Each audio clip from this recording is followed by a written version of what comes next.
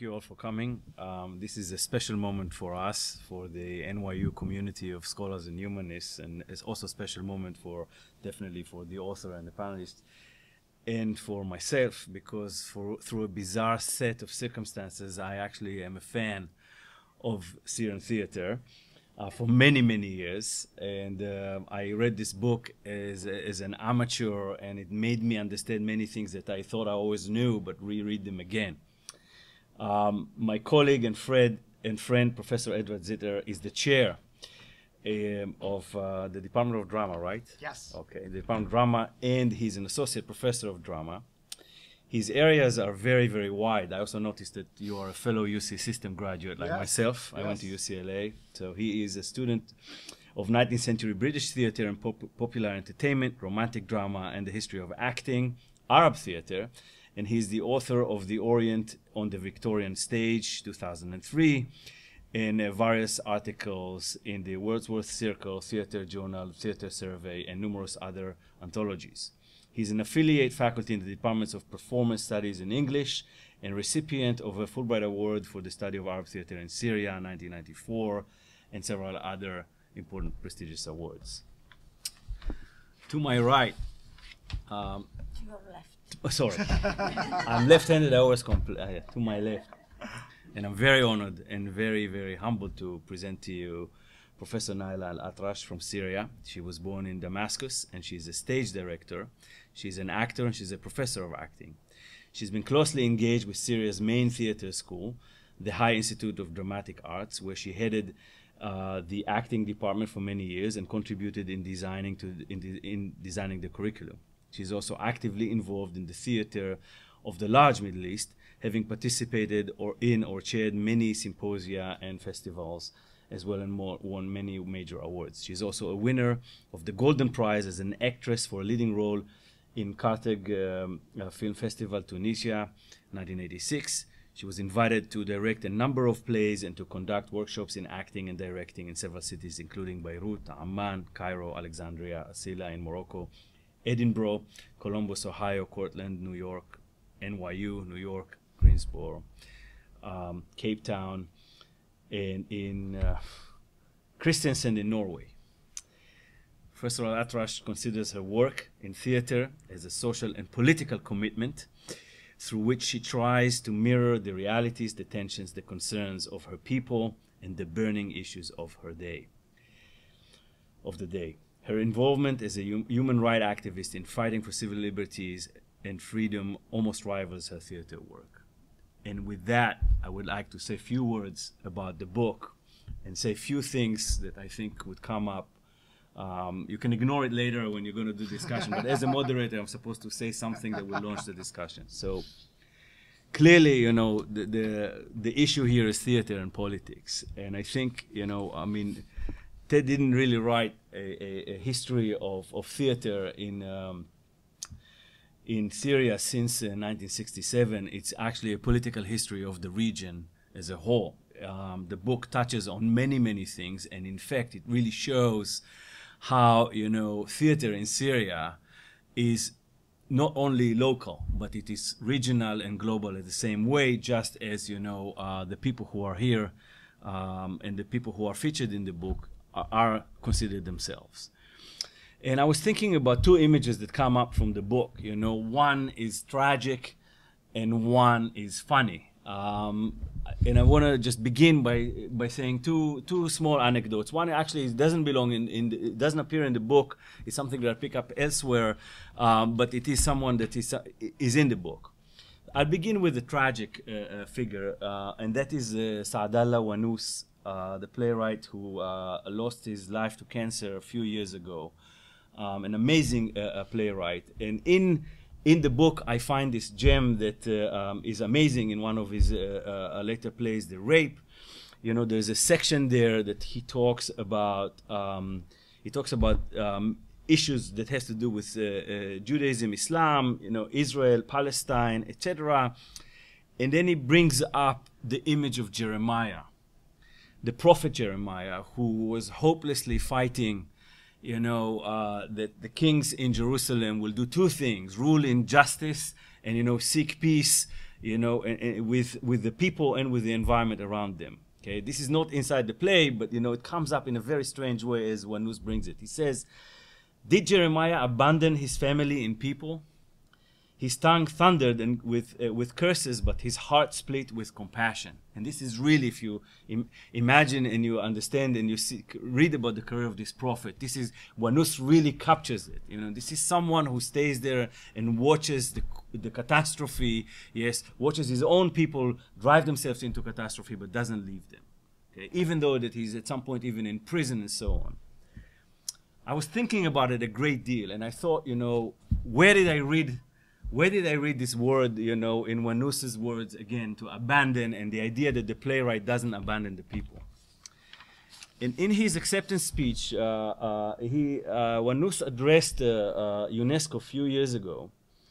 Not a few years ago, he received some prize from UNESCO, and he made a small speech, and he says, "I have been asked, somewhat cynically, why I so stubbornly persist to write plays at a time when the theater is receding, even fast disappearing from our lives.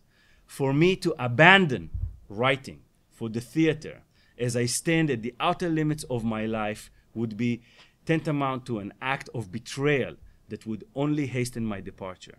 I would further say, if I had to prefer a reply, that I am determined to go on writing for the theater to the very end, and would add, at the risk of repeating myself, that the theater must stay alive, because without it the world would grow lonelier, uglier, and poorer."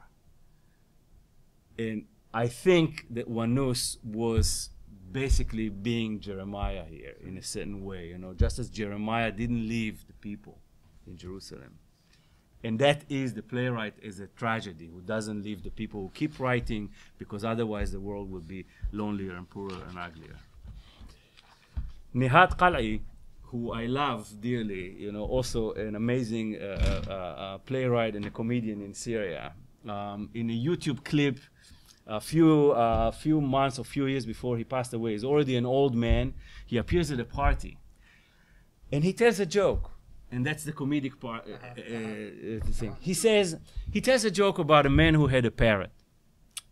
And the parrot always used to talk against the government.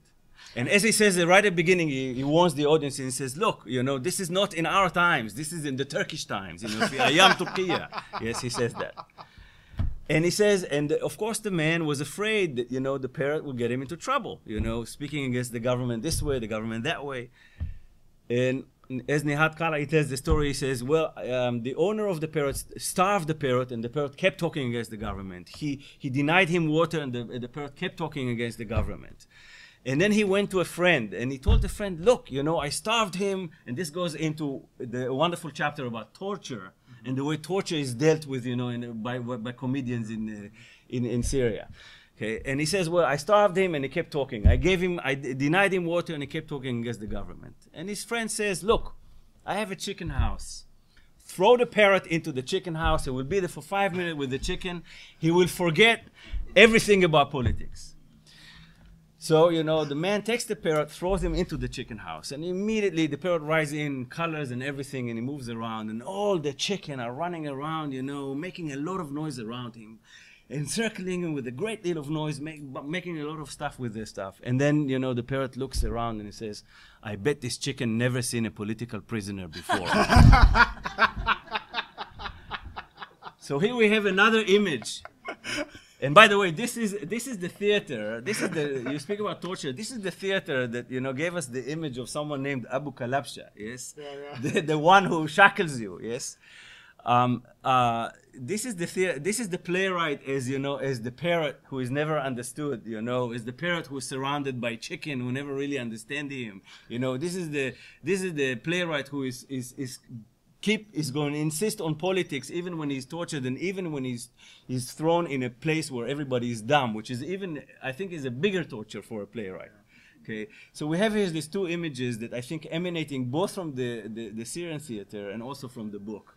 And I would start, you know, maybe we can ignore it, I said, you know, but but these two images of, you know, the tragic image of the playwright and the playwright that is a bit cynical or sarcastic about his own place within the society. Yeah, thank you. I mean, that is first of all, thank you so much. That was such a rich and fun and generous response to the book. And yes, the thing that is stunning about these practitioners is that they insist on having their say, and they insist on putting the work up, even in the worst of times, even with the most glaring threats, and it very much goes at the heart of the dilemma that prompted the writing of the book. Because I had been planning I first went to Syria as a student in 94, thank you, 94. And since then, I've been meaning to write a book about Syrian theater. And in 2011, when the uprising started, and I thought it was going to be a quick uprising, I thought that it was going to, everyone I knew insisted it would just be a matter of months before the regime collapsed. And I thought, well, I have to write this book. I have to write the history of this theater. And as and I started it here. I had pitched the idea, and I got the fellowship, and it allowed me to get started on the book. And I thought I knew what I was going to write about. I was going to write about this. I was going to write this triumphant story of a theater that stayed true to its purposes and its goals, and it spoke the truth, and was now we were going to enter this time of a really kind of rich theatrical flourishing, and I was very excited to go there and write the concluding chapters in this what I imagined to be was going to be a very joyous time. And as time wore on, and as one atrocity after another was committed, and we arrived at a point where half the population was displaced and hundreds of thousands of people had been killed, the reason for writing the book became less clear to me. The need for this book at this particular moment, and it was I had forgotten. You know, it was Wanus imagining himself as Jeremiah, and insisting that put me in the cistern. It doesn't matter. I'm still going to be hollering the truth. It was the fact that these practitioners were still putting their work up. They were putting it online, on the web. They were leaving the country to work with refugees in therapeutic theater projects. They were rehearsing in secret to produce works that were based on the testimonies of people who had been tortured during the uprising. And I thought, wow, you know, in fact, theater remains important even in times of atrocities, precisely because it doesn't purport to be the final solution, but that it is this insistence that even in a state of exception, even when there are dire consequences for speech, people will insist on the right to speak. And if nothing else, we need to kind of celebrate that story. So it stopped being a history of Syrian theater, chronologically laid out, and it instead became a kind of thematic conversation about the key terms that Syrians have been fighting over, and that continue to inform a lot of the creative resistance that is happening in the uprising. So I organized the book, rather than strictly chronologically, I organized it around martyrdom, Palestinians, history and heritage, torture. How had these key terms been fought over? How is it that pro-regime artists have taken up those terms? How has the regime used them in its civic festivals and other performances? And how have playwrights, try to wrench them back and change that discourse? How have the activists in the creative uprising turned those terms on their head? What does it mean that the martyr is no longer the individual who dies to protect the regime? The martyr is the individual who has been killed by the regime. How was that transformation pulled off in the public sphere and in the mediascape?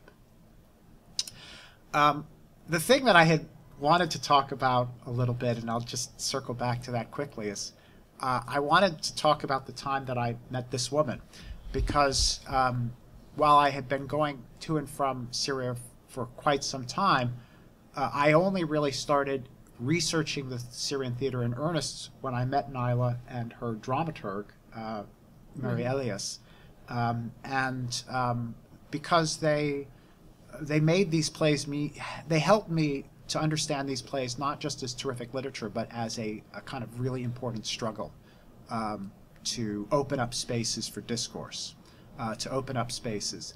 And I met Naila, and I was talking to her about Sadella Wanus, and we talked specifically about a play that I love, that I absolutely adore, called Historical Manamnamats, or Historical Miniatures. A Manamnamat is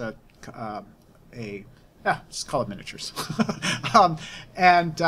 So she said to me, when I staged it in the Citadel of Damascus. The play depicts Tamerlane's siege of Damascus, and it's set in the Citadel. And it's a play that really takes up the Arab-Israeli struggle and all the different failures of the Assad regime within this historical moment, and specifically the lack of an Arab response to the bombing of Beirut in 1982. It was a hugely controversial play. It could not be performed. For the longest while, it couldn't be read. And then after that, it certainly couldn't be performed. And Naila continued to request permission to perform it, and finally got permission because Wanus was dying of cancer. As V notes, he had been asked to deliver the Theater Day speech at UNESCO, and he was being considered for a Nobel Prize, and so she got permission to do a small production at a theater institute, and she just, without really telling anyone, just moved it to the actual Citadel, where political prisoners had been housed up until the 1990s. So you had this site, which was both an important site, which was the site of the play. It becomes a kind of in situ production. But because people are familiar that this is the site where political prisoners had been housed for a very long time, and a kind of a knowledge that I think is coded deep into the play, she was able to use those cells as part of her set design. So she goes, we'll go see it. And I said, I'm sorry, it's closed. It's being renovated. She goes, it's not a problem. And she was married at the time to Khalid El-Tajr, who was a major an amazing actor and huge television and film personality. And he was driving what was it, like a Chevy Caprice? It was a big American car. And we would drive down the street, and people would see him and, salute him. And we came up to the Kala, and he just honked. And the great big door, he walks up, and they go, I'm Khalid Tajr. And they're like, hello, sir. He goes, I need to come in. And they go, okay. They open up the door, and we drove the car onto an archaeological site. There was some guy, with a toothbrush digging stuff around, and Khalid pulls up, and we show them around. And Naila showed me this, this amazing, this production, and she showed me the cells where people these were just, hideous little dirt cells without latrines, where people had spent years of their lives, and how she explained to me how she used these cells as part of her production concept, and why she had a character taken and imprisoned at one of the cells at the beginning of the play and left there visible for the rest of the play. And as she's telling me this, Khalid goes, I remember that's where the gallows used to be. And I said, well, how did you know there was a gallows there? He goes, I was imprisoned here. And I said, really, what did you do? He goes, I didn't do anything. They were just imprisoning people then. I was just stunned at the courage of these people and the audacity. And I just thought, and to me it was the same thing, like the kind of person who just drives a late model Chevy Caprice onto an archaeological dig is the same kind of personality that would be undetoured by being told these plays are forbidden, stay away from them. So it's just it means a lot to me that Naila can be here for this book launch.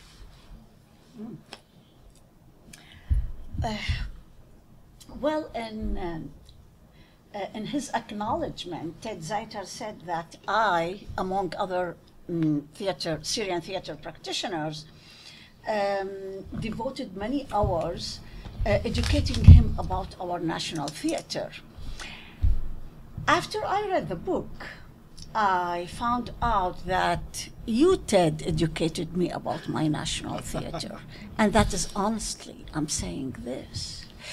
Aside from being the first study of Syrian theater in English, the book provides a comprehensive, engaging overview of the Syrian political theater in particular, and the Arabic in general. Because we have many shared things, especially the political theater. We have the same kind of regimes, the same stamp, as we say. It was so interesting for me, reading the book, to look at myself through the lens of another culture. And that, by itself, compelled me to reconsider some of my views and understanding about particular issues discussed in Syrian theater.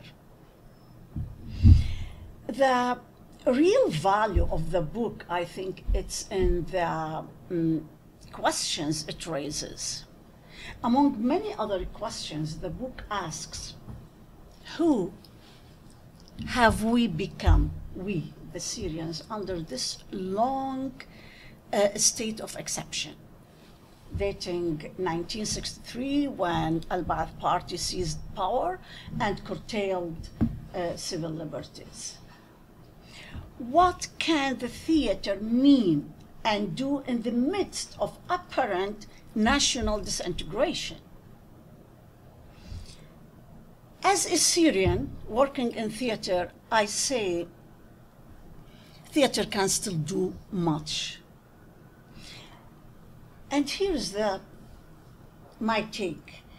If we were to ponder the current crisis that the regimes of the Arabic countries are going through, we will discover that the main cause for that is or consists of the absence of dialogue.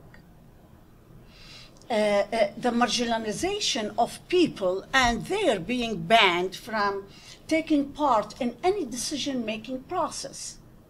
Our political authority converses with itself. No dialogue is going between the two sides.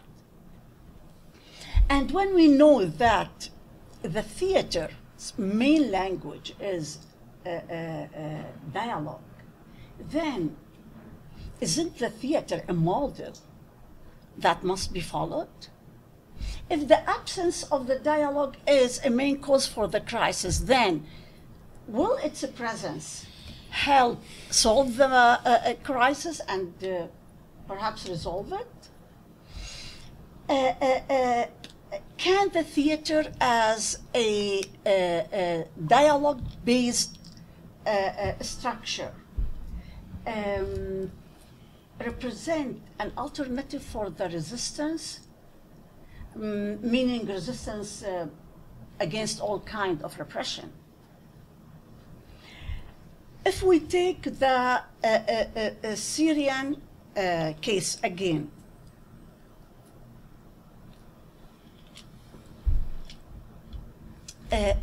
we could see how the theater, through the words of its practitioners,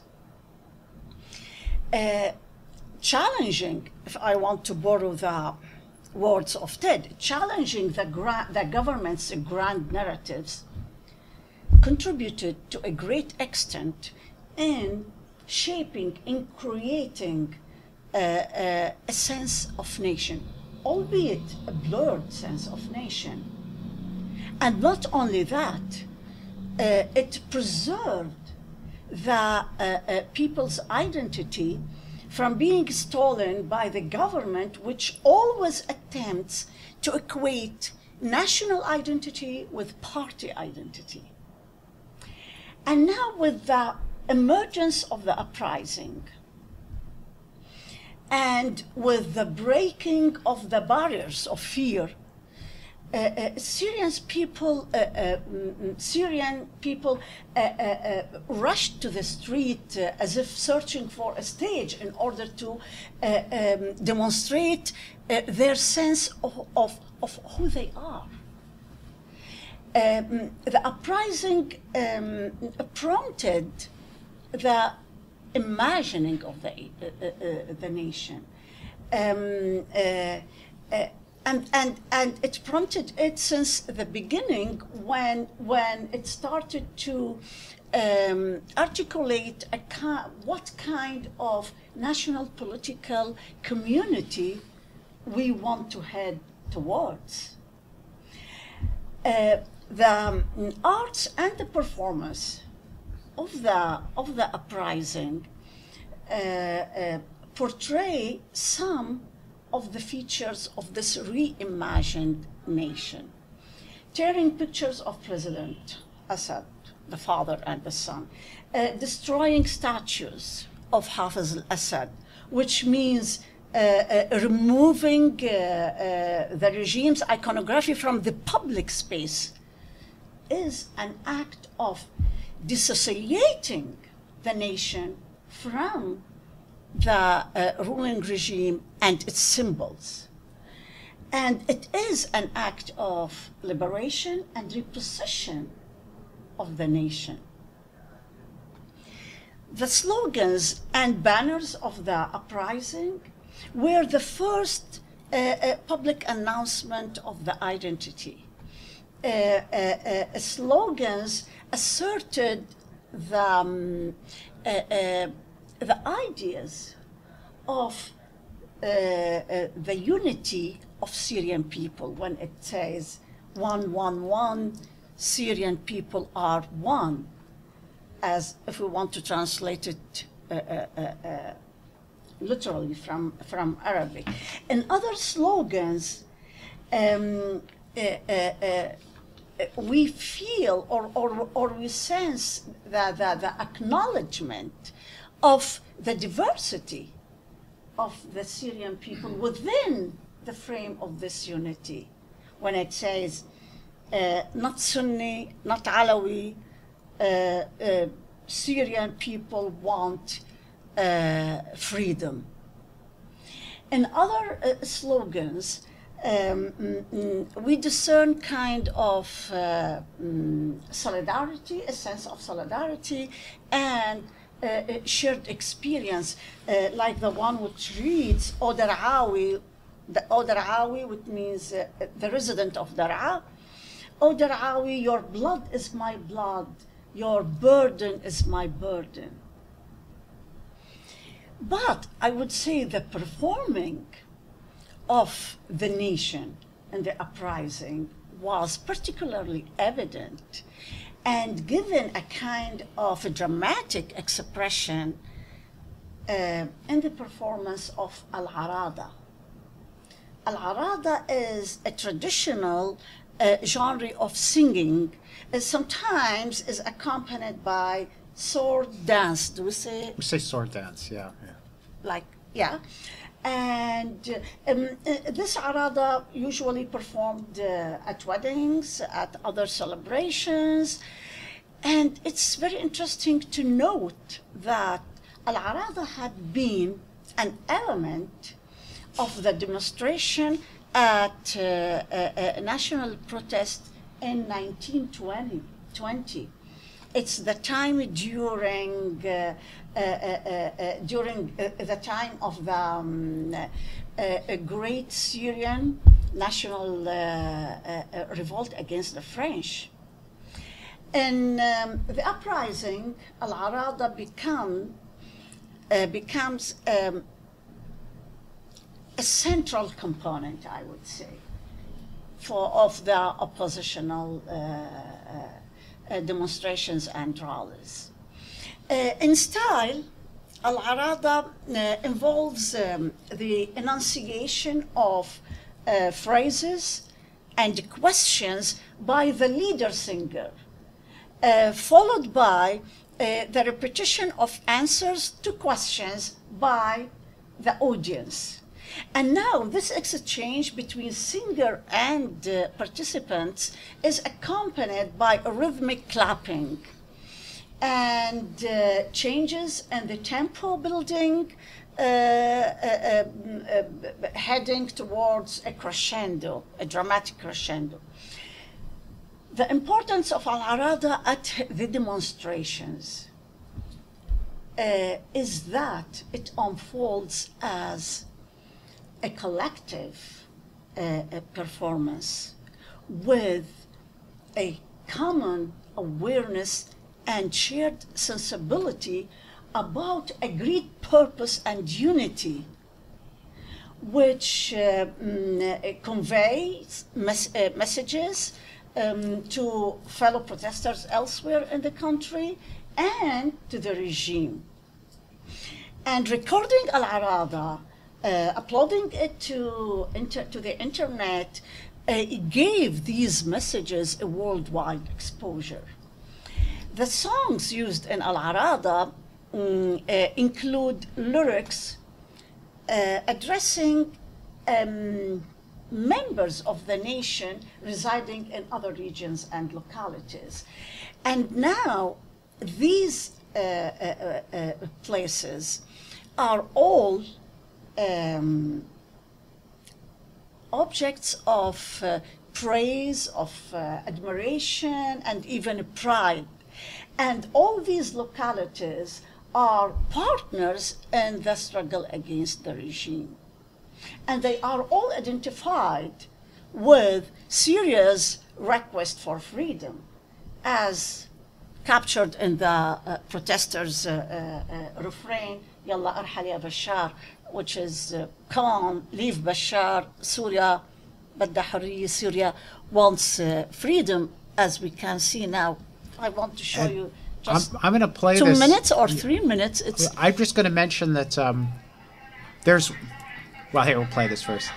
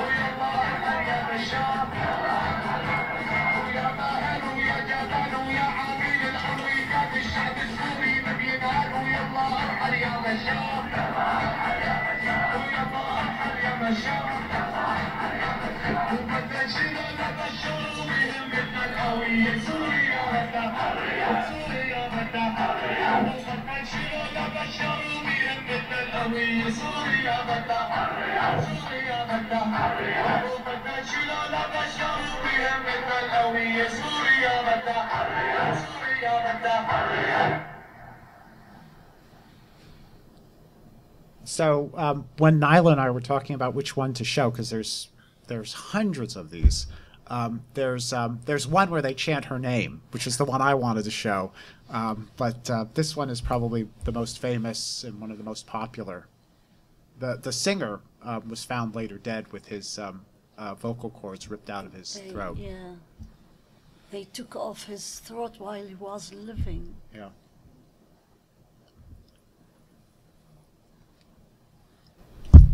Did you want to? Shall we end there? I'm sorry to end with such a gruesome image, but it's. I mean, the potential, the excitement, the optimism in that scene is really quite striking. And even as I just want to note that if you're online, if you're following the creative resistance. People continue to mount work. There are people mounting work in territories controlled by ISIS. There continues to be this immense creative outpouring. So. Yeah. Some questions of the audience? Yes, I think so. Yeah. Maybe you want to just say something about the clip you said? No, I don't want to comment on it, but I was, mentioning the optimism and the hope. It was exactly when after the show of miniature, of historical miniature that I put in Citadel, in Damascus Citadel, and because a number of the prisoners, the political prisoners, my friends, who they attended the play, and they were sitting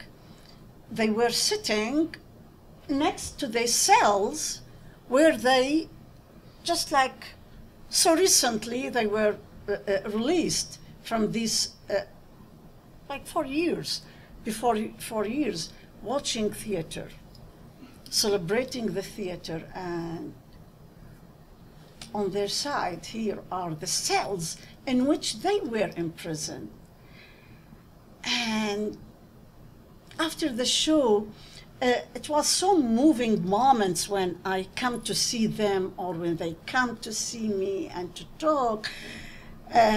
Most of them were with tears, remembering their fellow prisoners who had passed away in the prison, wishing if they were together, with them to celebrate.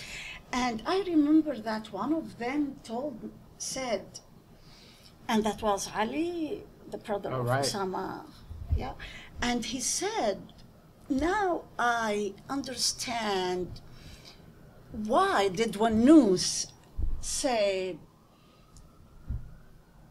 hope is our lot. We are doomed by hope, because to hope is to take the responsibility.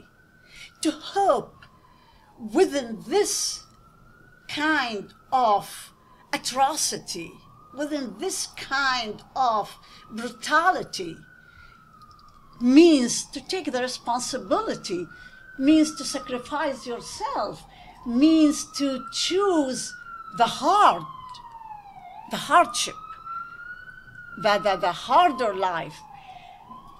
So when he said that, because sitting in the citadel, realizing that they are not anymore there, okay, in these cells, at the same time celebrating theater, watching theater. Theater is a celebration. So is it an act of hope? Because most of these prisoners, they ask me, did you want, did you put it here because you wanted to be like a appeal for hope? And that was strange for me. You know, it wasn't this for me, but after I thought about it, it was amazing, you know, to hope. Naila, about that production, I understand that in the audience there were a number of government officials. Yes. Yeah. And how did they respond to the... One of them was the head of the Central Intelligence Service. Intelligence. Yeah. And he said, oh, it's very good that he had died, otherwise I should have hanged him. Yeah, Wanus had died several... It's good that the playwright had died. He had just died 3 weeks before the opening. Yeah. And he said, it's good that he had died. How do I put it in tenses? Yeah. Otherwise... I would have had to hang him. I would have had to hang him. Yeah, this is one of the reactions. Well, many figures of the Syrian government, of the Syrian government came and saw it. Asif Shaukat and Bushra al-Assad were... some of the names that they're chanting were in the audience.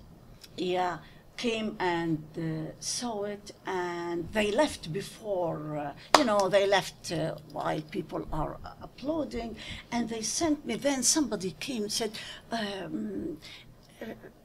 Asif Shaukat sent you his congratulations and said it's an amazing show.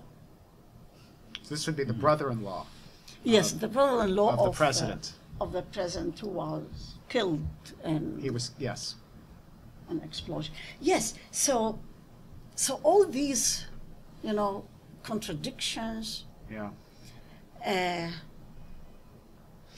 Which has to do with that our government supports theater. It supports the theater. But what kind of theater, It supports the theater that may serve its interests, or it supports the theater which may become or turn into a platform or a forum to praise its political climate of the So, for example, government. I would just mention that as an illustration of that, the year after, Sadella Winnis was going to mount this play, The Adventures of the Head of Jabir the Mamluk, and then on opening night they were told they couldn't open it, but then the following year they sent a production of it to a festival in East Berlin. The play that could not be performed in Syria was sent abroad as a representation of Syrian theater. Syrian theater. Yeah, and you've had experience with productions closing. Oh yes, I have a lot. A lot of instances were right up until the dress rehearsal.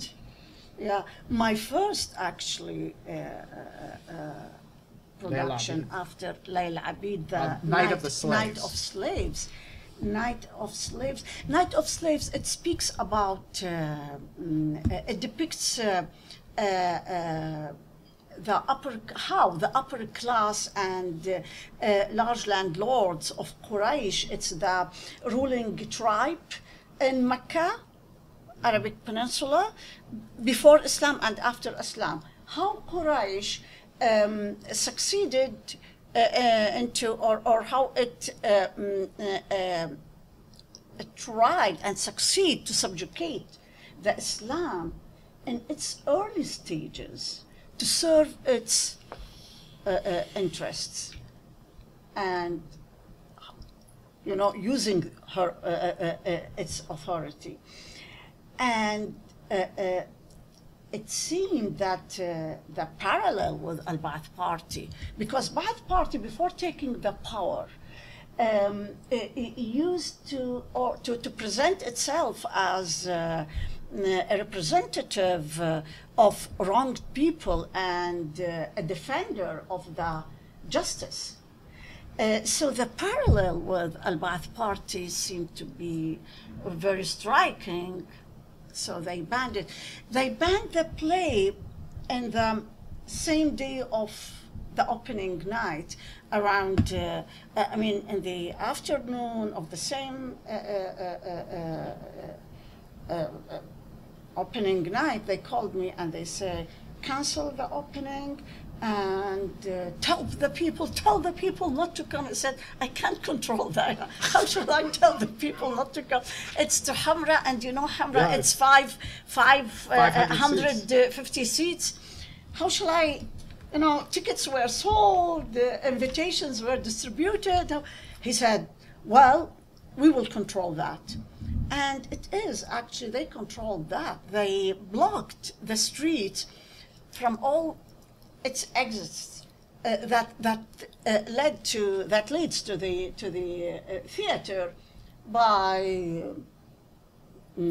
security services, yeah, cars, and they deployed their personnel everywhere in the street and at the gates of the theater, and they banned anyone to come in. Instead, 57 members, government members, came to see the play.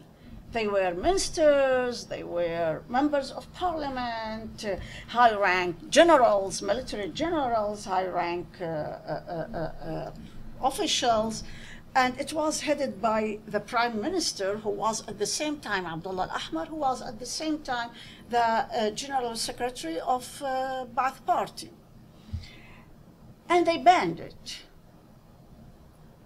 They don't say, of course, why they did that, but sometimes the censors, or the smell of the censor is very good, Sometimes they are not stupid. Most of the time they are very stupid, censors. But sometimes they can, smell the bad odor. When the playwright later asks that, how it come? Why did you ban the performance while the book, the play, is in the market since 6 years? And they say, well, how many people will read the book?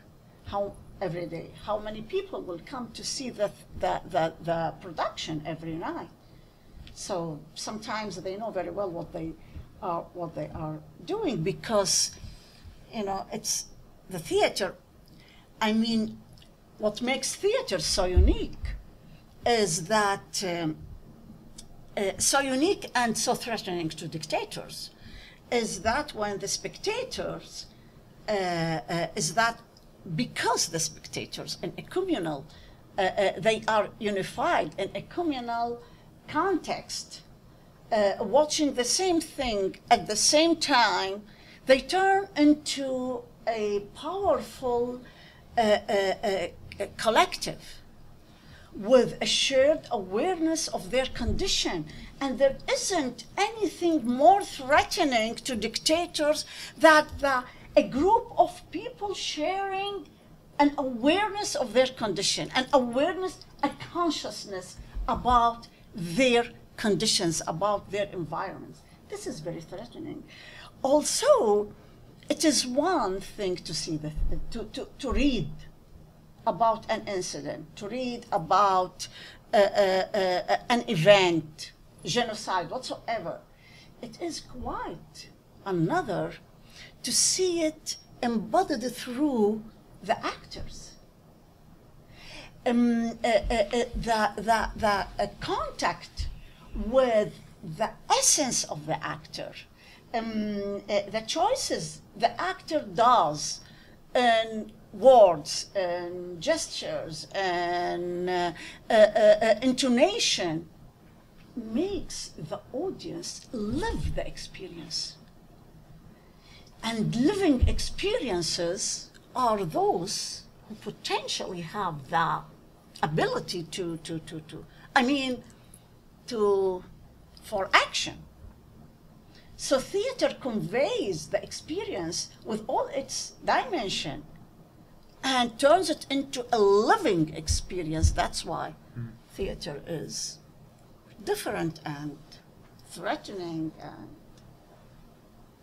we should probably turn it to the audience. Are there questions sorry. Yes. for Yes. Naila or, I'm sorry. or me? No, for you. So what we just watched, is that one of the organized performances, or was that more of like a protest type Oh, situation? not at all. It is Okay. a protest. Okay, that's and what I it's thought. a spontaneous protest. Wow. It is interesting, though, that the regime would organize these kinds of things in the past. So I was there for the presidential referendum. There's not an election in Syria. There's only one candidate to choose from, but you get the opportunity to vote yes or no, and the president routinely gets 98%. And for a week before, or maybe it was multiple weeks, it happens every 7 years, and I was there the last time, and for 2 weeks beforehand, they would close off major rotaries, and they would have these kinds of events where someone would be singing a song about the president. Yeah. And the audience, people forced, of course. yeah, to of course, participate. they're you They know. are threatened in their livelihood, if they don't participate. So it really is significant that, I mean, it really is a response to the regime. It's not just that the content is anti-regime. It is an act of seizing the form from the hands of the regime, which is a theme throughout the book of how people are able to take the vocabulary, the key terms that have been carefully shaped by the regime and turn them on their head, be able to take performance forms that have been commandeered by the regime, historical figures that have been part of a very organized effort in the school systems to link the Ba'ath Party with an ongoing Arab struggle, and how playwrights then take these figures and transform them, make them mean the opposite of what they're supposed to mean. So, but this is a kind of moment where it's not a playwright doing this, it's people rushing to the street to reclaim Absolutely, a performance form. spontaneously, yeah.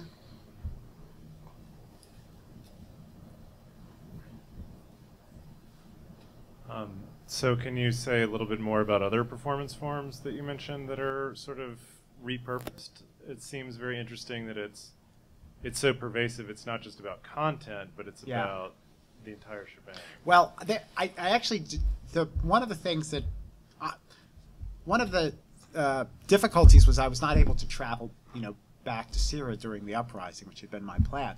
But there are dance troupes that have been very much supported by the regime, and in fact, during the presidential referendum, there was this particular dance troupe that staged a mass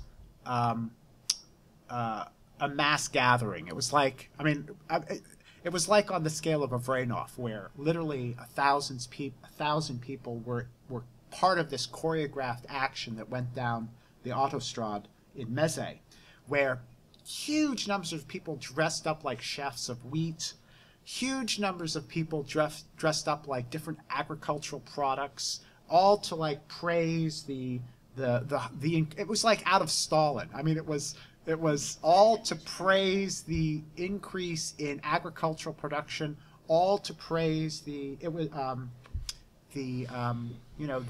increased capacity of Syrian factories and the like.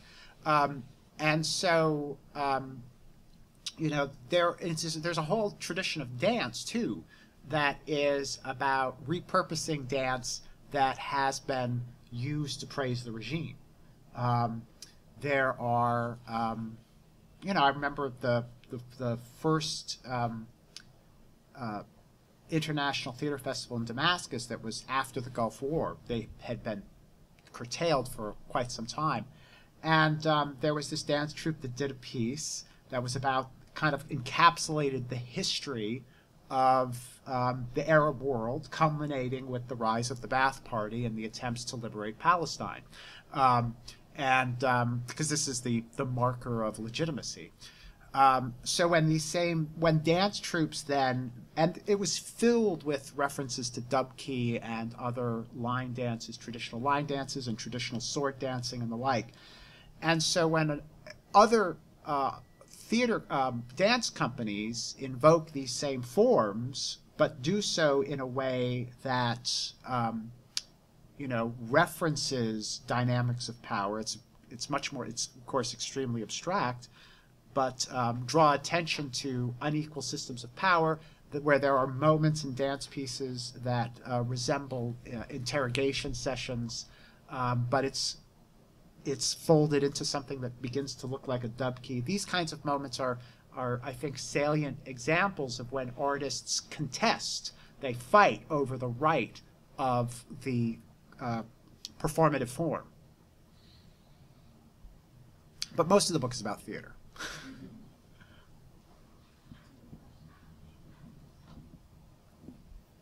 Is theater emerging in the refugee camps? And if so, what are the topics and the subjects? And is that theater experiencing any resistance from the host nation? It's a question about the theater that's being done in Jordan and Lebanon. Now, the one that is Antigone, you are right. talking about Anything. Yeah, so yes. Joe doesn't actually, the answer is yes, and she's assuming that you're familiar with the Trojan Women Project and the Antigone Project, and yeah, actually, one of Naila's students. Most of them, are working with the refugee, a kind of therapeutic theater, and unfortunately, I don't know details about that, but I see they send me some pictures, and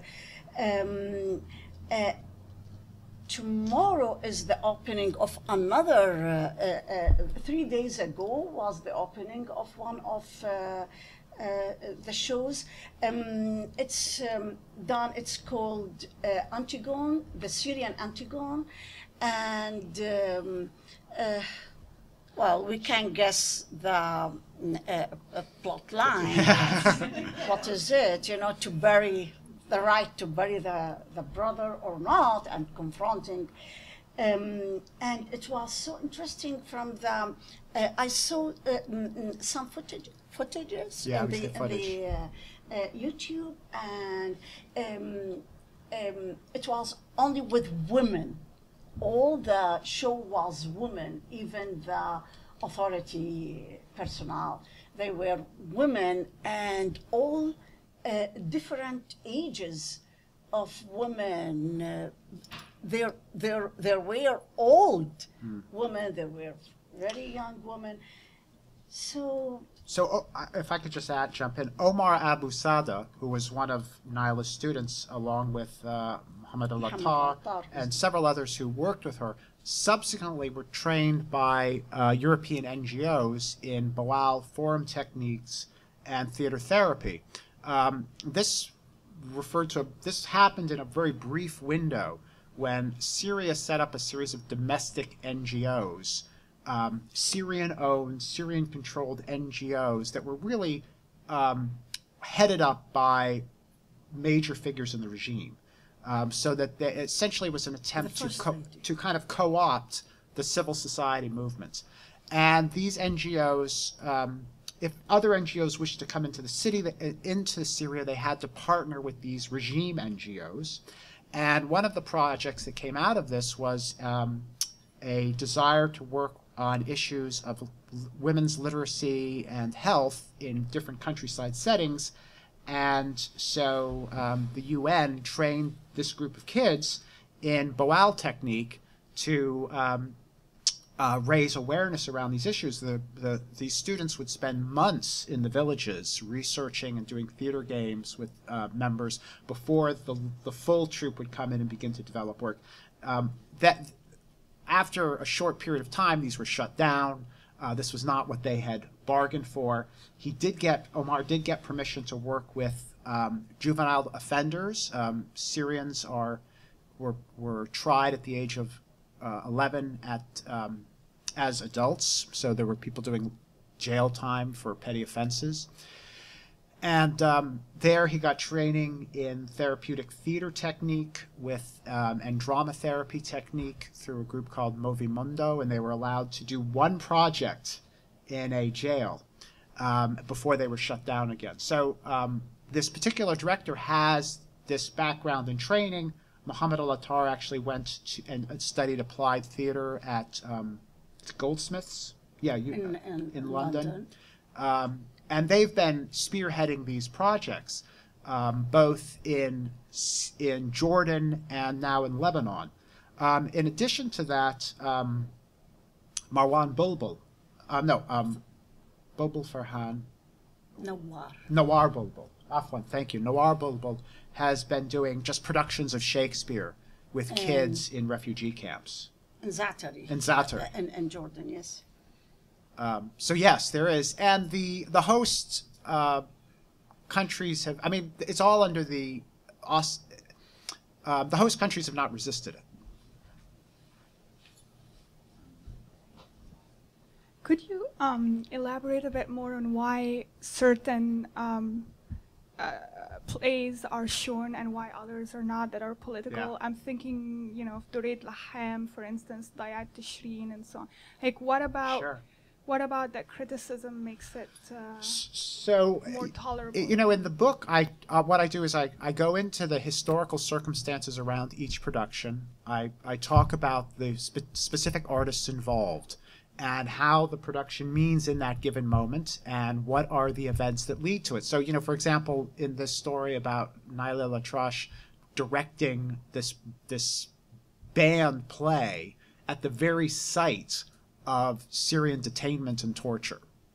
How is it that came about? Well, there's a very specific story that explains how it came about. In each instance, there's a story. Soiree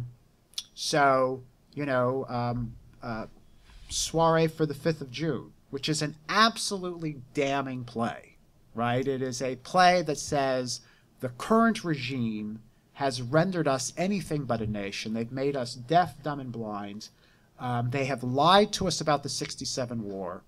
And in the midst of the production, the audience members who are actors begin to actually take over the scene and start, rallying for an uprising. And actors representing the regime come in with guns and force everyone out of the theater. He says, "You're all under arrest, get out of the theater," and that's how the play ends.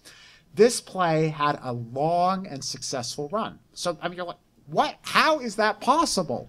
Well, Hafez al-Assad had just come to power.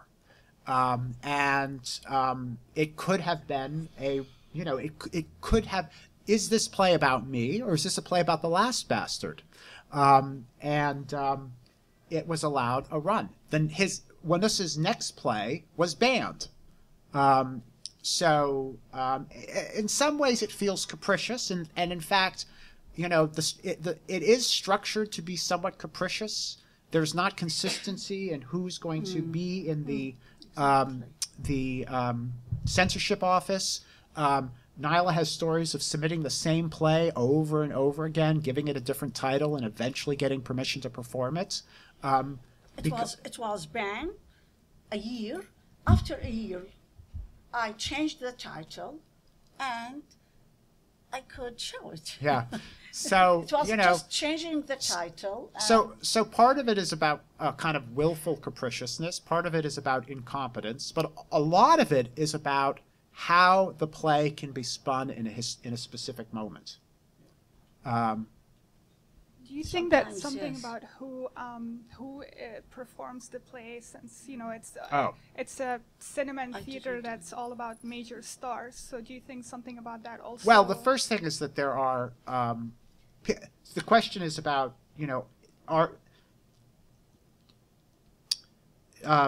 does the question was, does the reputation or the notoriety of the performers impact it? Is it also a story of personalities? Well, after Night of the Slaves, Naila was banned from directing for over a decade, I believe. Yes. Yeah. So, it's also, there's a lot of self-censorship that's involved, too, because you don't want to be that person who now has to sit out for 10 years. That's also a very effective tool. Certain people, though, gain a certain international notoriety that they're able to do work that others aren't. I mean, the prime example is Sadella Nus. He was able to write things that no other Syrian would be allowed to write. Because of his international reputation.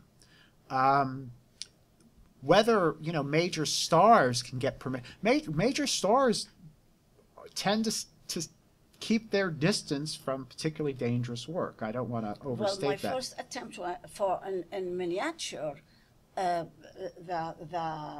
characters were played by the stars, the superstars of Syria, and it was banned. Yeah. So... Krista? Yeah, I'd like to actually follow on from that. And I don't know if this is what you were getting at, but to what extent is the claim that certain actors in particular and other cultural producers are regime supporters, so therefore they get away with? Is that kind of what you were getting at? Yeah, it's about the perception of criticism as constructive versus destructive, which seems to be more Right. subjective in terms of... So specifically, why was Dured Lahab able to do these works yes. that are questionable? And then comes out as a regime supporter. Well, we have a theory, and it's not only a theory. There is Tanafus. the history behind that. Is when Hafiz Assad came to rule, to power, and since he was the Minister of Defense, he used to attend Masrah al-Shok. It's the Thrones. Theater of Thorns. Theater of Thrones, which was the basis of all the theater of the Red Laham, And when he became the president of Syria, he invited the troop, and he told them that he was so satisfied of what they are doing and that he wants them to go ahead. I think it's my theory, he has understood very well the kind of the service this theater does, which is, which we call it the safety valve. Tanafus. Tanfis. Yes? Tanfis. And you go to the theater, and on the stage, you see all the inhibitions, The prohibitions.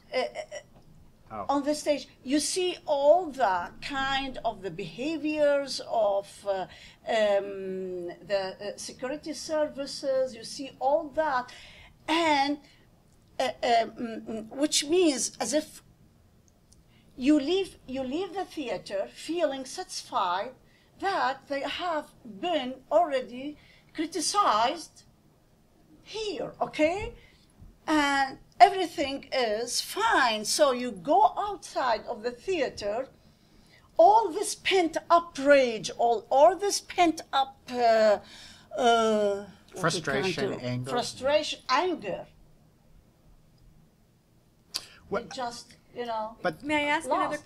but if I could, Maybe this is one reason.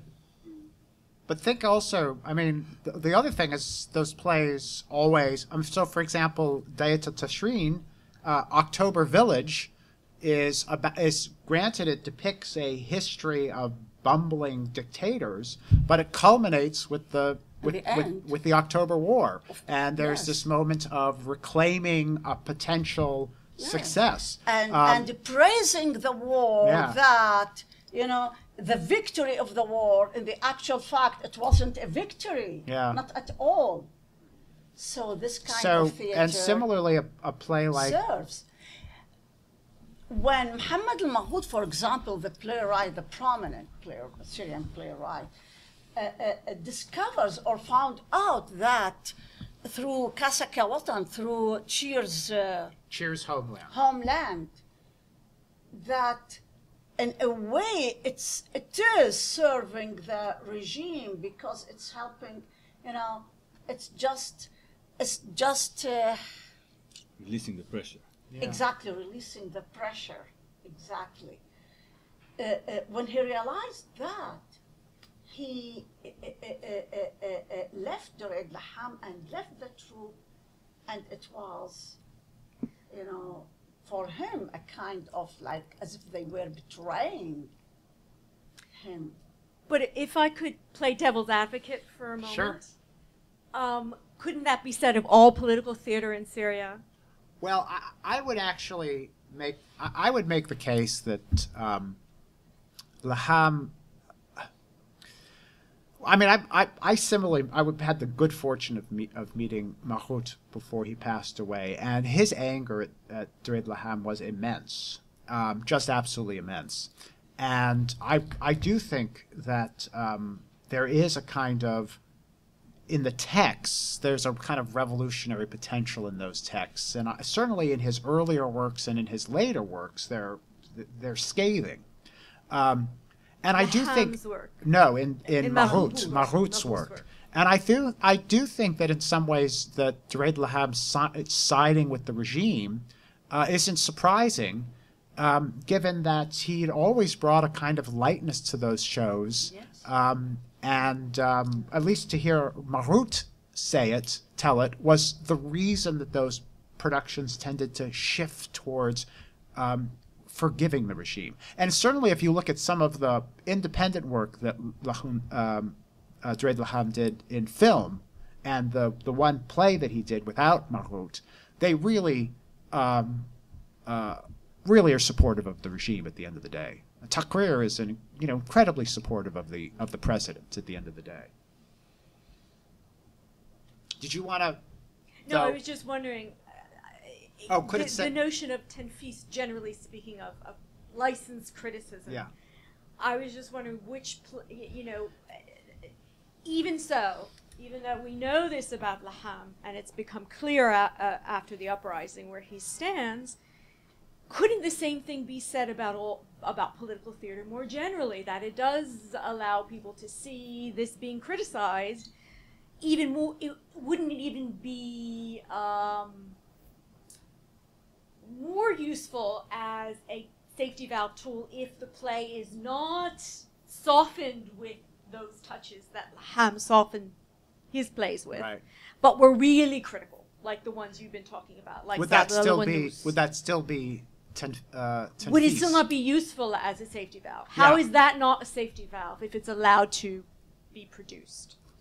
Well, I think that, I think the answer is that it's this complicated dance. It is I do where are too. the boundaries of permissible speech?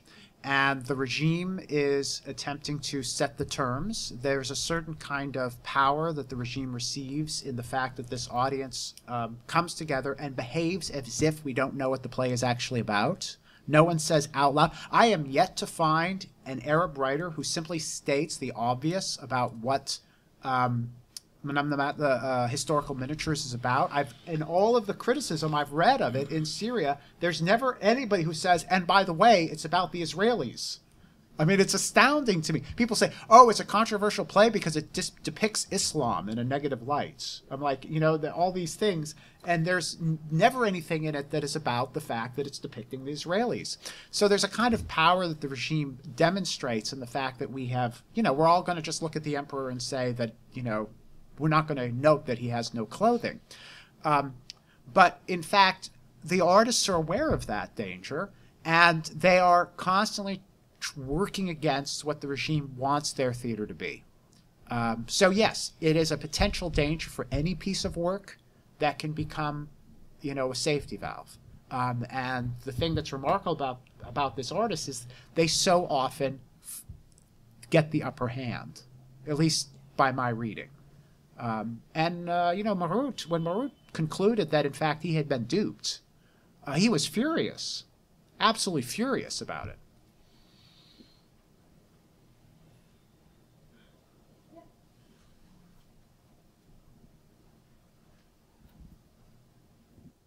Thank you. From the subtitle of the book, so you seem to be taking like a 50-year span, right? Yes.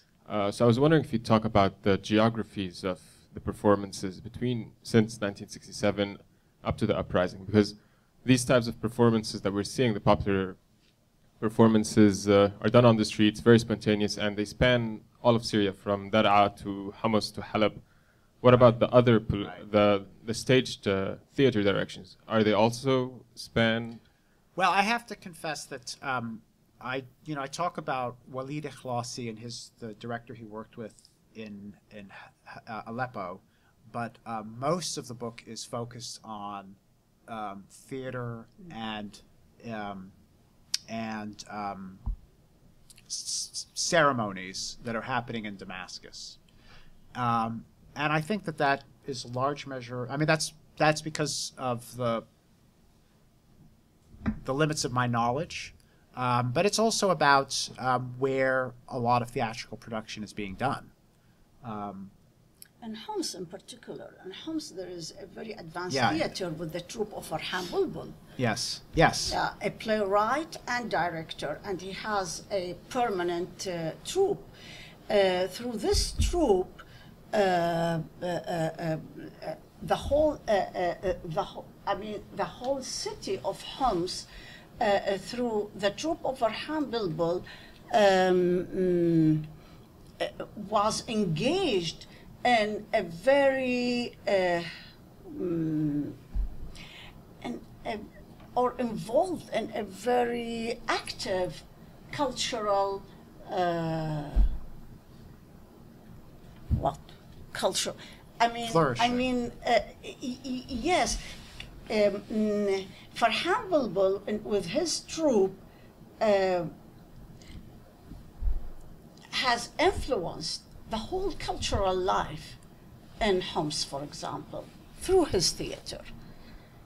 And it isn't very much represented in the book. No. Yeah. In fact, I talk about you only have one. mentioned Farhan Bulbul. Yeah. I mean, I talk about one Farhan Bulbul play that I think was really important to the themes I'm looking. Most of his plays are political. Yeah. Oh, absolutely. No, absolutely. And in fact, in organizing the book around these key terms, it in some ways meant excluding plays that I think are very important, and maybe giving more attention to plays that, while I think very important in terms of the relationship of these of this kind of contest over these images or these ideas, might not be plays that I think are deserve to be noted. If I were just writing a book about great theater, Ali Akla Arsan would not appear in that book. But if I'm going to write a book about a battle over ideas, then Arsan has to figure prominently because he's such a prominent voice for the regime. Yes. And the truth, I could find nothing. I mean, the archives of the National Theater are poorly organized and scant, and there's really nothing in there that's outside of Damascus. And so you're absolutely right. Hamma and Heleb are not sufficiently represented in the book.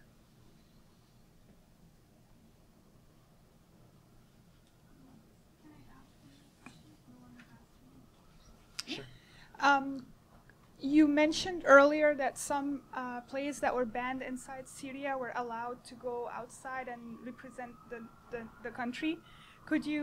Is there a pattern, like what would make something not good for internal consumption but good for external consumption? Because other countries are known for that, like Cuba does that a lot with many international festivals. Well, absolutely.